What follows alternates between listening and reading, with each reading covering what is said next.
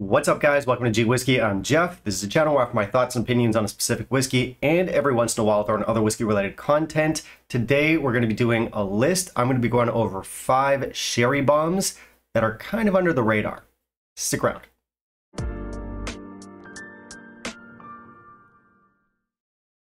Alright, so it's 5 under the radar sherry bombs today, and I'll say this right out the gate. Sherry bombs typically are not my favorite style of whiskey. I do like sherry in whiskey, but usually I like it as an element. I don't like it to dominate the entire experience, but sometimes I do enjoy a good sherry bomb, and these are going to be ones that are a little bit less obvious. Now, as far as timing goes, I'm not sure this is the best time to put out this video, as it's late August and it's hot as balls outside.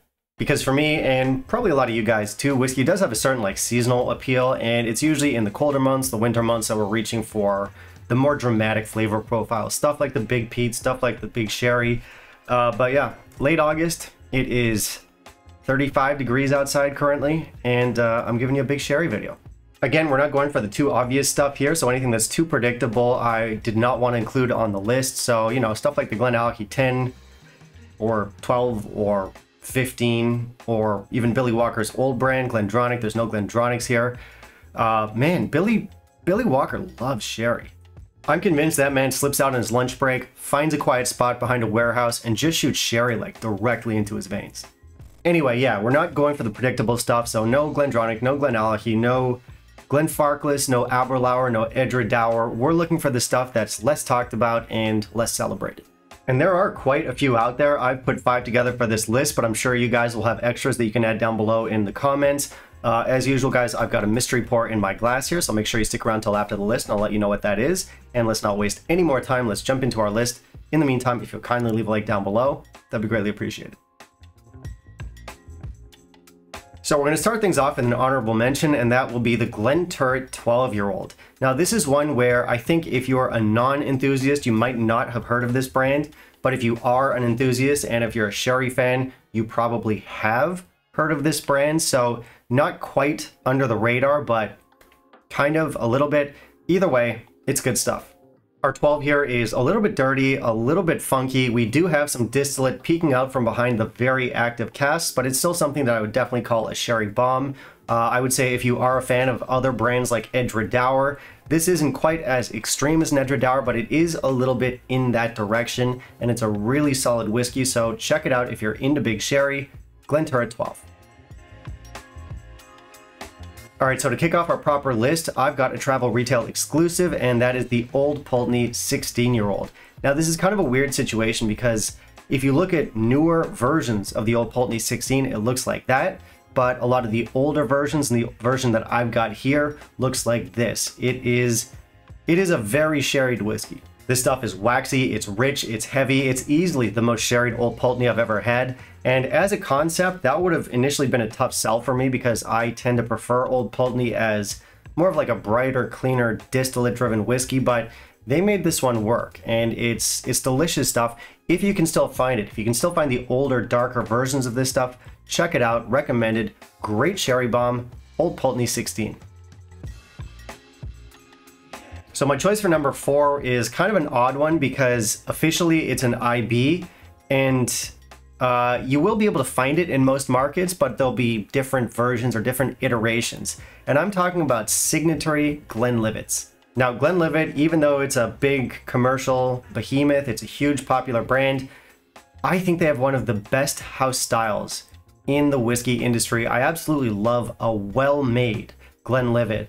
And they make excellent sherry bombs, even though they're not known for that. But it's true. I wouldn't lie to you. And these Signatory releases, even though they're not going to be the same across every market, aren't hard to find in most markets. And they're always going to be very big, very full, rich, delicious, and complex sherried whiskeys. Also, since we're talking about Signatory, I said I wouldn't put Edradour on this list, but I'm a liar. I wouldn't lie to you. Signatory Edradours, much like the Glenlivets, you should be able to find them across a variety of markets. It might not always be the same release, but you can expect a high standard of quality and a whole lot of sherry. And yeah, I know this is kind of an odd choice because I'm lumping 2 very different whiskeys together, but both do get released by Signatory, and those Signatory releases should be some of the most accessible, findable whiskeys from that IB brand. And as I said, you can expect a certain level of quality, and they're going to be very sherried. So comes in at number 4, Signatory Glenlivet's Edredowers.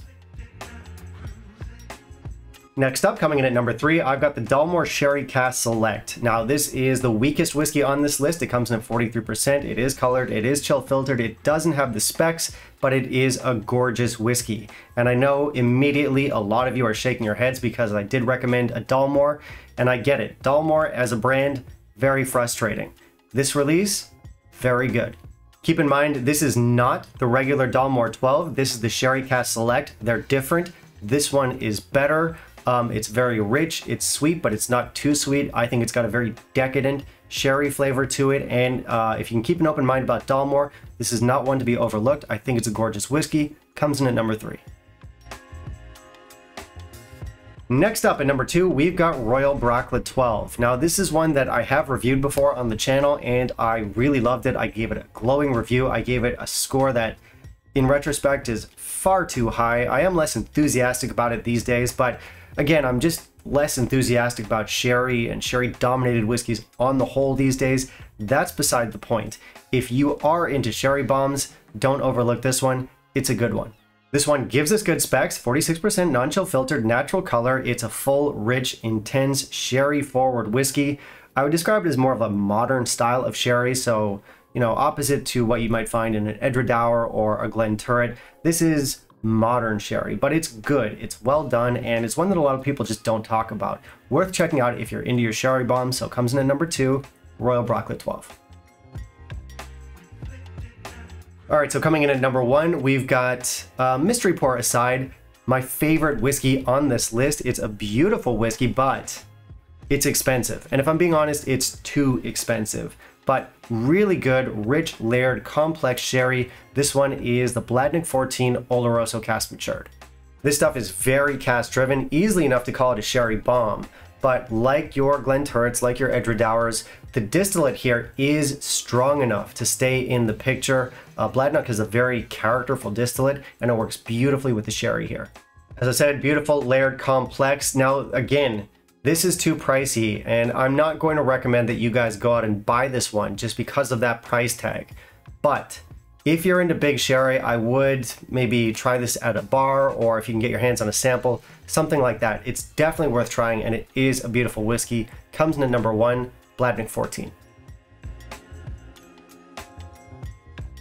All right, so that's it. That's the list, guys. I hope you enjoyed it. Of course, it is all opinion, and I do want to hear from you. You can tell me what you thought of my choices, and you can tell me what you feel I missed out on that I should have included. Finally, if you stuck around to find out what my mystery pour is, this is my favorite whiskey in this video. I like it more than the Bladnoch. It's gorgeous stuff.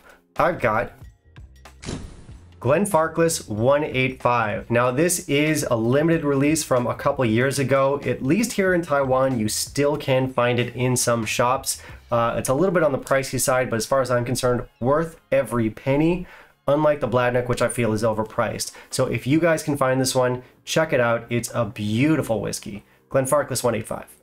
And that's it for today, guys. Thank you so much for watching. Again, looking forward to reading your comments down below. Also, if you want to help out the channel, there's the Patreon and the like, comment, subscribe, and blah, blah, blah. We'll see you next time.